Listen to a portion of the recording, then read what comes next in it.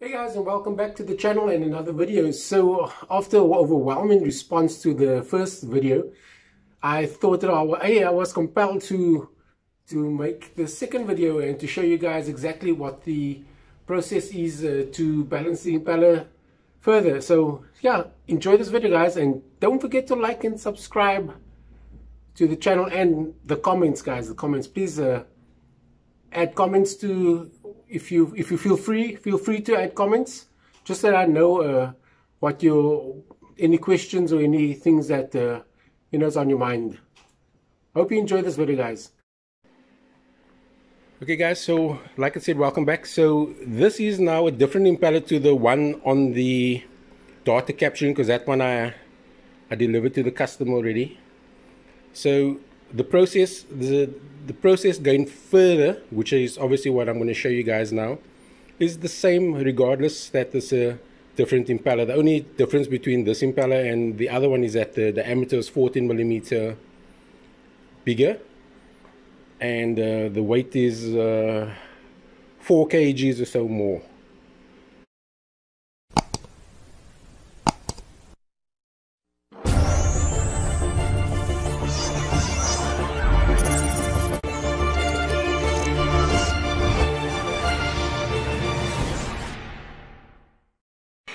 Okay, so once you reach your speed, this graph will pop up, and this will show you that 15.1 grams at 78 degrees must be removed. So I'll stop this now, and I'll print this for the report.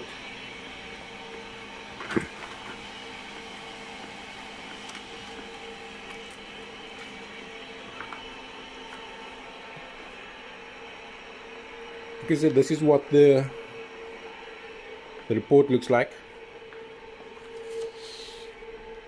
You can see that's the type of impeller. That's the mass of the impeller that I captured. It's a bronze impeller. I labeled it number 2 for the records. And there's all the little data, so there you can see that's the mass that must come off. So the revs was 498, which is close to 500, because at 495 she started registering. 15 grams must come off. Okay, and you can see the machine says unqualified. So now I start removing the mass from the impeller.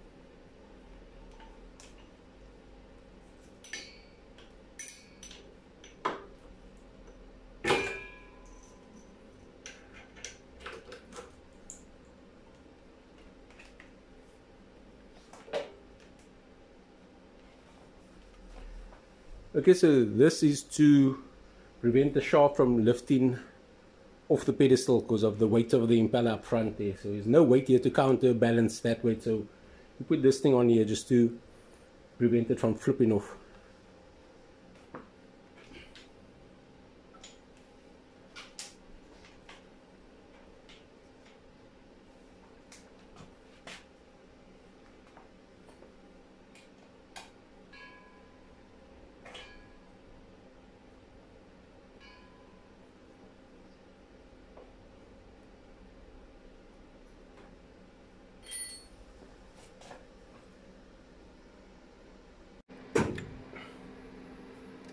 And see what the masses are that must come off. So she's running up to a speed, and at about 495 it will start registering,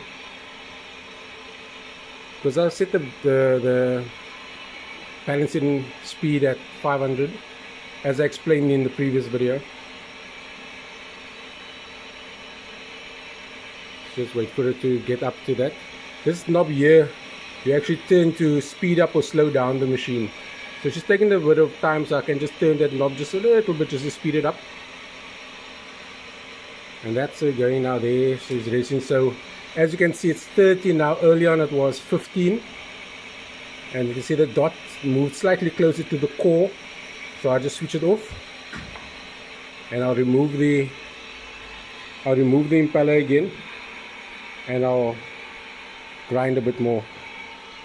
So the machine's actually set now, it's 13.67 at 247 degrees. So the weight is shifting around on the impeller. We saw earlier on it was in the 70s and was 15 degrees, so it's becoming less, but the unbalanced masses are shifting around the impeller. So the computer's actually working out exactly where those unbalanced masses are. So at 247 degrees, I must take off 13.69.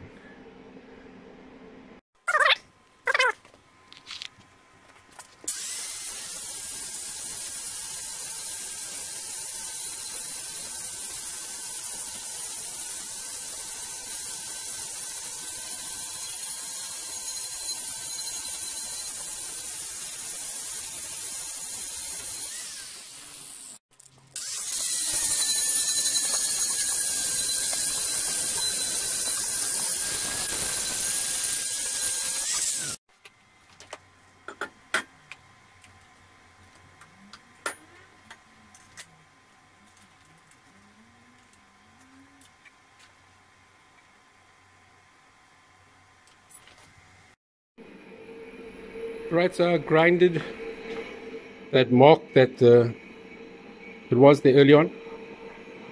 Put it on the machine. You can see I shifted the belt a little bit just to have more tension at the back here, and I could take that thing off.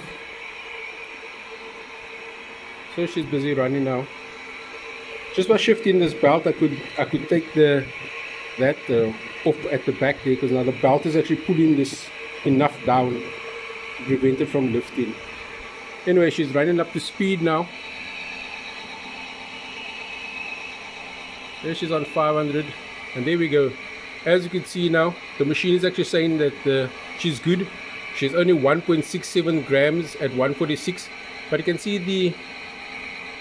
the dot is quite in the core, and the machine is saying she's actually good to go. But what I will do is I'll actually try to bring this down to under 1 gram. So I'm actually going to grind a little bit more, try to take that less than a gram. So let's just switch the machine off and let's start grinding again. I don't actually remove the impeller from the machine. I actually kind of just touch it with the grind on the machine here, because I mean there's not much to come off. So at 151 degrees, which is round about there, I must take off 1 gram. Well, yeah, let's say 1 gram. Okay, so I'm just gonna set the grind up, and I'm gonna just do that quickly.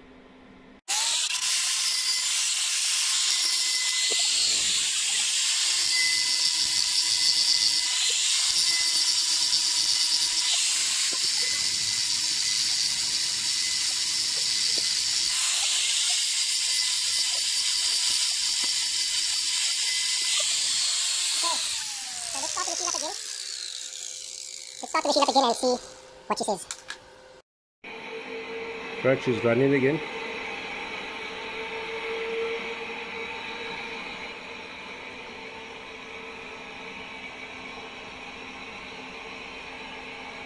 So it's up to speed. Let's see what she says.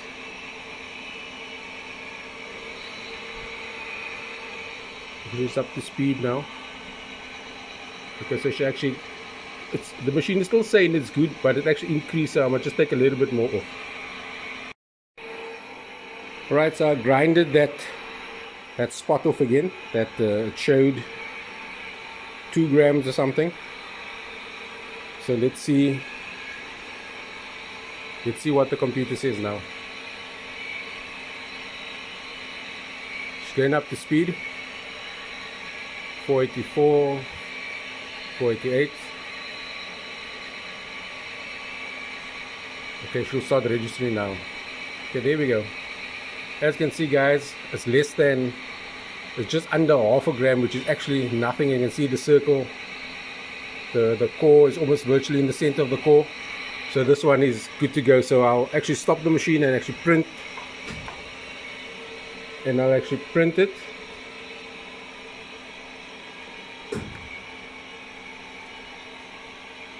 I'll just run it up to speed again so I could do the printing. I mean, if I really wanted to, I could.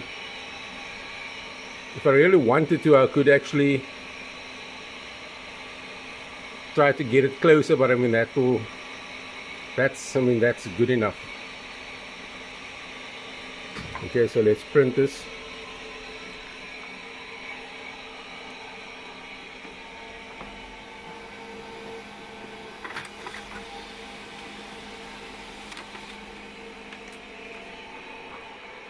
Right, so if I must run a comparison, you see when I started, the machine said I must take off 15.1 grams at 78 degrees.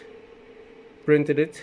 It showed the heavy mass at the degree, and she unqualified it. I can see the machine saying that anything less than 3 grams would be good enough for this size impeller and for this weight of an impeller. You know, so anything under 3 grams would actually qualify this impeller as balanced, considering the mass of it and the diameters and things like that. So if you take the qualified one, you can see all the data is all the same. Obviously it's the same impeller. So at 497, this is 498, which is, I mean, that's nothing, because she starts reading at 495. And a mistake of 0.54, 0.61, depending which one before and after. But I mean, that is well within the three grams that the computer says. You can see the center is almost virtually in the center there by taking off just that point. I mean, if I must put the grind on this impeller and I just touch it at the spot, that I'll probably get that closer, but I mean, that's just time wasting. And she's qualified. So this one is good to go, good to be delivered. So there we go, guys. That is an impeller completely balanced. What I didn't show you was the putty that one adds to the impeller. In the middle of the process, more or less, you add some calibration putty to it, and then you put those figures into the computer. So that I didn't show you guys, but there is a putty that I also use midway through the process. But yes, so I hope you enjoyed this video, guys. That kind of shows you the basics of the dynamic balancing. And also, don't forget that this process is for this machine, you know. It will vary from machine to machine. All machines are different. They have different procedures. So I basically showed you the procedure on my machine. I hope you enjoyed this video. I'll be posting a more concise crankshaft balancing video as well in the near future, where I balance a car's crankshaft, the pulleys, the flywheel, all that stuff. I'll show you that sometime in the near future. So don't forget to like and subscribe, and hit the notification bell, guys, not to miss out on those videos if you are enjoying the videos that I'm posting. Thank you very much. Take care.